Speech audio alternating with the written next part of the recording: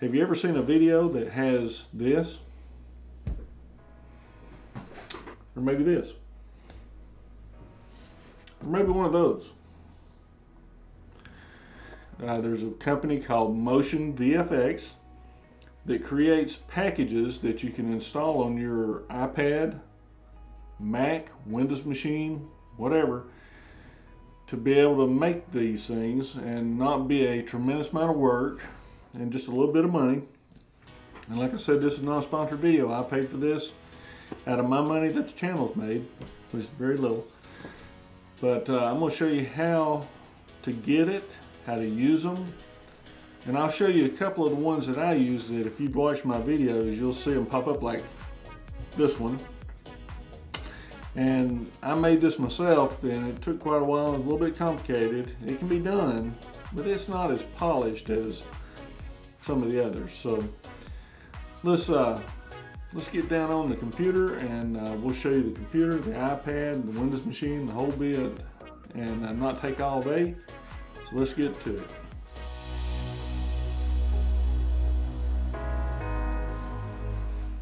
Hey everybody, Scott Burnette here. Welcome back to the channel and welcome back to another video. Hope everybody's doing well today. Let's get to it. So on the Mac, I'm going to go ahead and record my screen here. We're at the MotionVFX.com website. There'll be links to everything in the description. Now here you have Final Cut Pro, Davinci Resolve, Adobe, and they have stock elements. Today we're going to look at Davinci Resolve. And I've watched a bunch of the other YouTubers use this, and really looks polished when they do it, and that's what I'm going for. So if I go to YouTube now, there's just a ton of packages that you can get. Logos and clean transitions, music. MKBHD's actually got a package on there, which I'm sure everything's good and clean on it. They actually have one for Keynote. But I picked the MTuber3 DV. Now you can go get cinematic things, titles, transitions, whatever, but I picked this one. And they have a ton of tutorials. They tell you exactly what machine it'll run on. They explain it really well. That's the thing I like about it. So what you'll do, you'll actually go in and purchase whichever package you want. Now it depends on what you want. This is the one I wanted, so I went ahead and got it, so you can get it for Final Cut Pro or Davinci Resolve, and it's $109. A little pricey. Now they gave me a $20 promotional credit when I purchased it. So I got it for $89.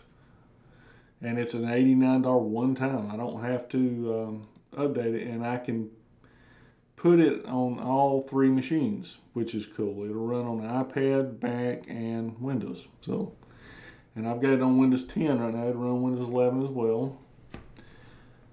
And you can go to this deals pack or a deals link, and every once in a while they'll have something free or on sale. Like here are some that are on sale right now. You can split your payments, you can get gift cards, the whole bit. So what we want to do when we come down here to MInstaller, so on Windows and Mac you got to have MInstaller. For the iPad, you go to the App Store and get MInstaller for iPad. So what we're going to do, we're going to go right here to MInstaller, and you can also get it off the website for iPad apparently. I didn't even see it before. But we got it for Mac and we got it installed, and they have an installation tutorial, and it's really good. I mean, these folks do a great job, and like I said, I'm not sponsored. They're not telling me what to do. I just purchased this last week and been playing with it.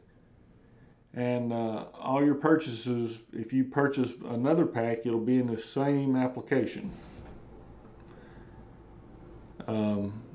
You can access it anywhere, any web browser you got, any computer that you log in with, you can get it. And it always updates. Pretty cool. So we got it installed already. So we'll go to my applications, and we'll go to M. If you hear my wife coughing in the background, she got sinus thing going on. So it authenticates. You have to have an account on it. Very simple. Here's my MTuber3. It'll tell you if you have updates or anything. You can change your settings. Alright, now once you get it installed, so you'll download it and install it. You can reinstall, uninstall, whatever you want to do right here.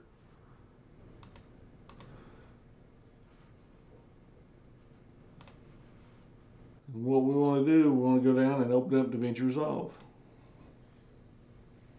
And this is the same on the iPad, Windows machine, whatever.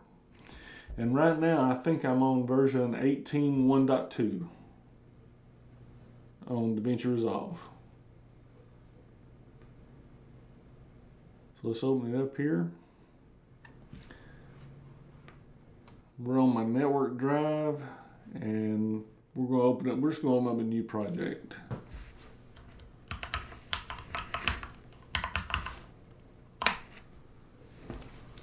Okay, we've got us a new project. We're going to bring us in a, we're going to import us some media in.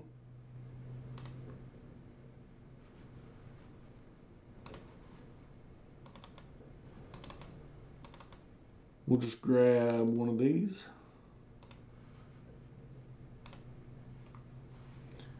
We'll drag it down here to the timeline. Okay, so once you're in the timeline, I like going to the edit page. And here we are in the toolbox. We come up here to effects. And we have all of our video, audio, titles, generators, effects, whatever. We can go to the MotionVFX tab, or we can go over here and do a search for MotionVFX or Tuber. That'll work too. But we're going to go here, and we've got our transitions.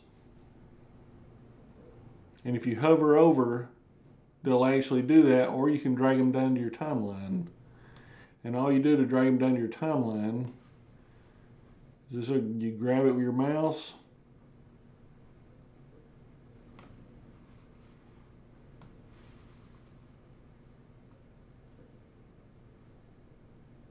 and pull it over right there. So now when I go over here and look at this, when I hit play, now once you render it out, it'll look a lot better. But you can go into the inspector and you can change colors, your timing, backgrounds.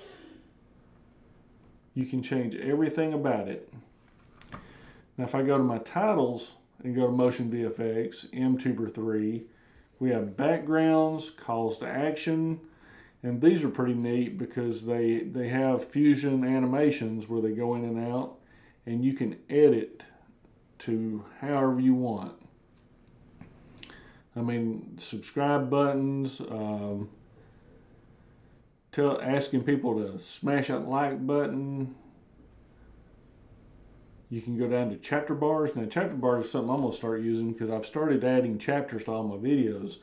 And you can edit this to where it shows your chapters, and it'll actually have an animation of where you are in the video, and you can pick where you want to be in the video. They have 5 of those. Really clean. And this is what I like about this. Really clean, really neat animations and text. The fonts are all good. They have 7 intros, and you'll see on this video, this is one of them that I did. I think I did number 5, and I brought it in here and just so you can animate this. I really enjoy it, but you can animate it to whatever you want. May have been 7 I used. I can't remember. But you can change it to every video you have. and it doesn't take very long. So like if I go here and click that, and we can look at all the controls in the inspector. You can have in and out animations, your positioning, your text. Don't know who Johnny Blazer is. Your elements controls. You can change this to however you want, and which that's what I really like. You can get your social media icons.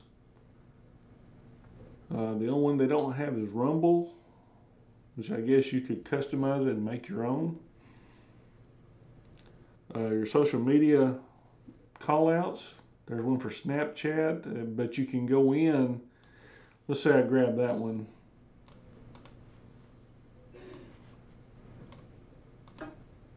And there it is. Now I can go in and change the logo from Snapchat to, let's say, Twitter.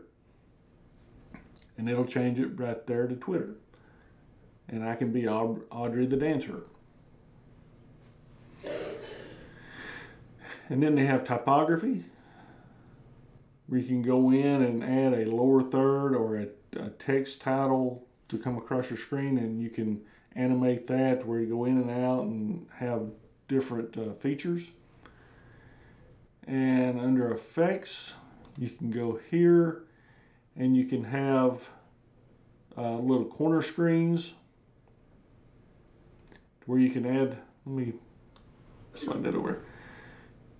You can actually move your image and it'll sit on top of the video playing under it. You could have a multicam deal going on. And then down here you can have split screens, dashes. You can bring attention to objects in a video. A little indicators with tracking. You can actually make it track. Little pointers, pulsation. So if I go, let me get rid of these, and I bring a pulsation in. It's like a zoom in, zoom out. So now if I play this video, technology, see how it pulses? You can have a split screen where you can have multicam. You can put two cams in it. Now the specs, you can go in and change this.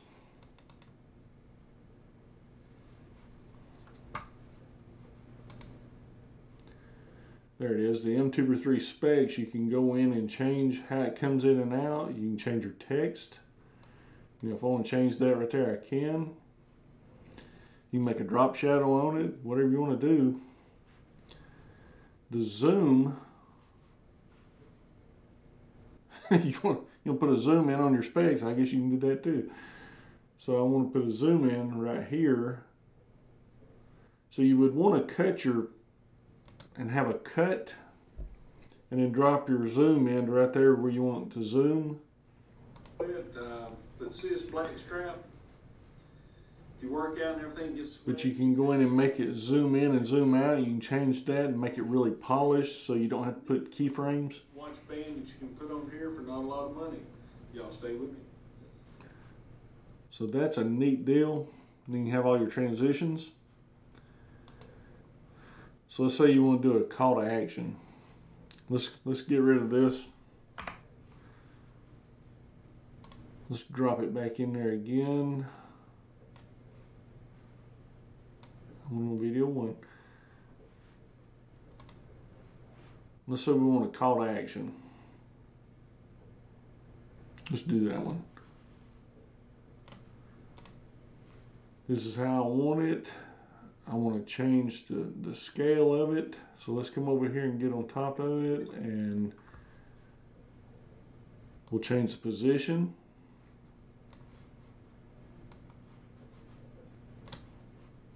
Change the scale a little bit.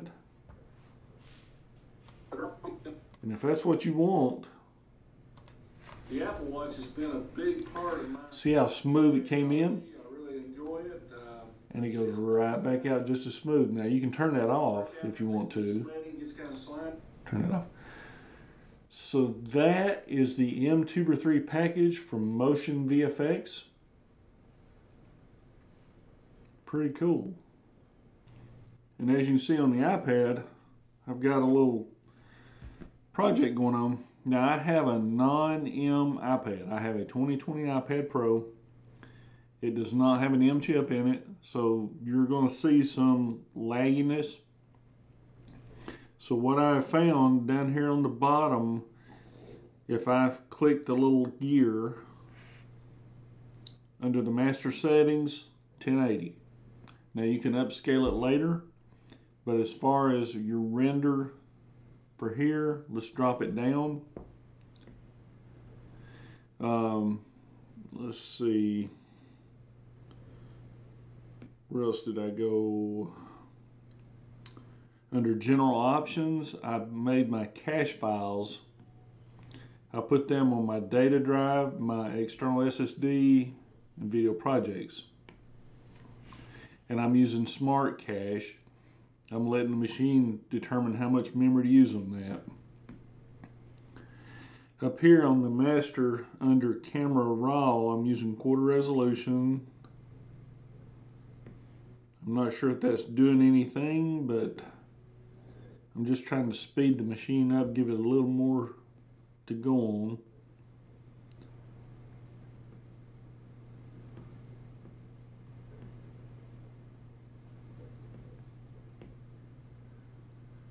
And that's about the best I can do with it.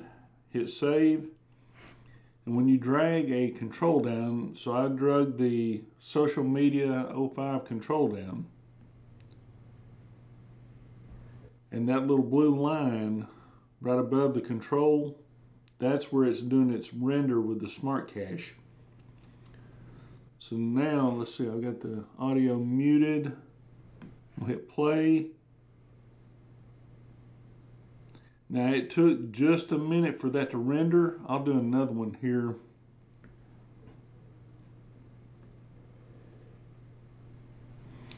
See the little line popped up on it? Excuse me. The little line popped up on it. Now it's got to render that fusion component out. That's how you do it. You have all your tools over here in the sidebar for MTuber or MTuber3 or whatever package that you bought.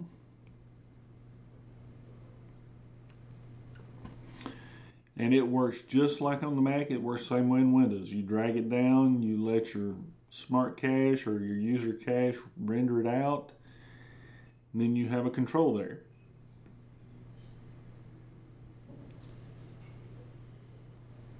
And it goes in and out just like that. And you can add all your transitions. Now on the non-M iPad, it's going to be slower, but it works.